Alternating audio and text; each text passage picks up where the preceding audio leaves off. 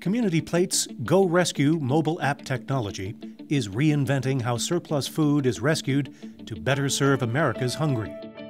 An estimated 50 million people, 20% of those children under the age of 5, are food insecure. They lack adequate nutrition to lead a healthy life. Community Plates streamlines conventional rescue methods, which has high overheads and waste due to the use of fleet trucks, drivers, and warehousing. This new model pairs volunteers with the Go Rescue mobile application and a unique self-service management system. Volunteers use the Go Rescue app to pick up food directly from restaurants and grocers, then deliver it directly to agencies in need. By cutting out the middleman, they reduce time and costs and are providing recipients with fresher, therefore healthier food.